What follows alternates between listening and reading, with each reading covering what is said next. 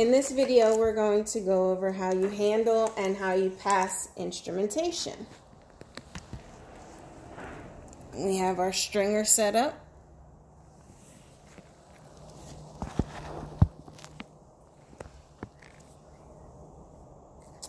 We're going to start with our forcep and Adson. Yay, little Adson. The tech holds it at the tip, and the surgeon's going to have their hand out in fashion where I could place it right in their hand where they can use it. Okay? So the surgeon has pinchers on it, so their hand's going to be like this, ready for it when I put it in their hand. Hand it to them just like that. Okay? Pinch, pinch. Way to go. We have our longer DeBakey forcep. Same thing, tips. You hold them where they're pinched closed, and you place it right in their hand where they would hold it. You don't want to put it in their hand down here, because now they have to adjust to where they would grab it. So you always want to put it right where they're going to use it. Perfect. Knife handle without this actual blade on it, because we're practicing without sharps. You would hold it, blade down, fingers right on the tip, and you would pass it the same fashion. You're going to put it right in their hand so they can use it. You don't hold it like this and pass it this way, because guess what? You're going to stab them. Blood everywhere. Blade down, 2 fingers, little angle right in their fingers, and they're going to use it.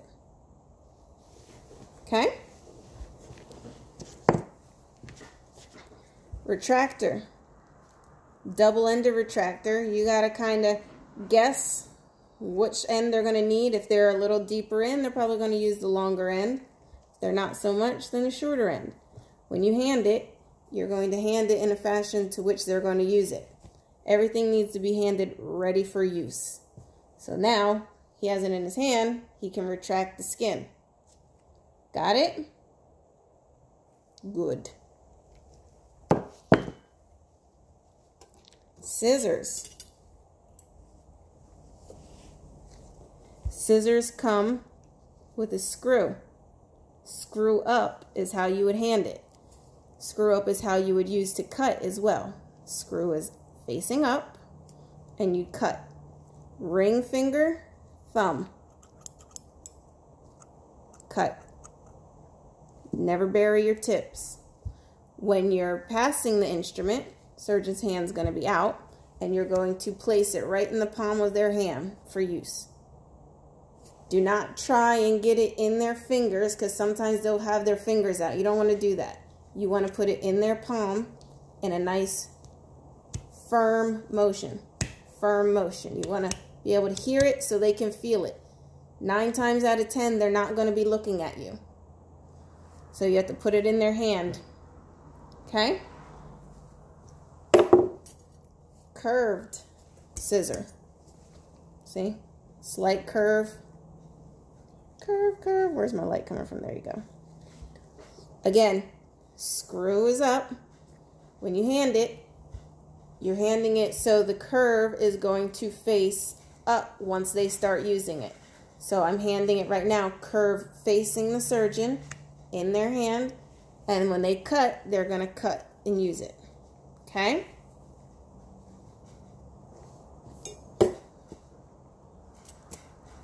Clamps.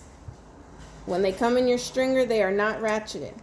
When you pass them, they need to be shut. You don't want to hand something that's going to fling open and get all intertwined. Always close your instrument. And again, firm in the hand. Okay? Next,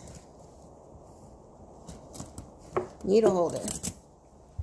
We don't have a suture attached just yet, but you're going to have your suture, lock it, and you always want to pass it so it's ready for use. So if you have a right-handed surgeon, your suture is going to be facing up this way when you pass it. so that way they can scoop right in and start suturing what they need to suture. Great job. If they're left-handed, my suture is going to be coming out this way, and I'm going to pass it into their left hand so that way they can suture in. Perfect.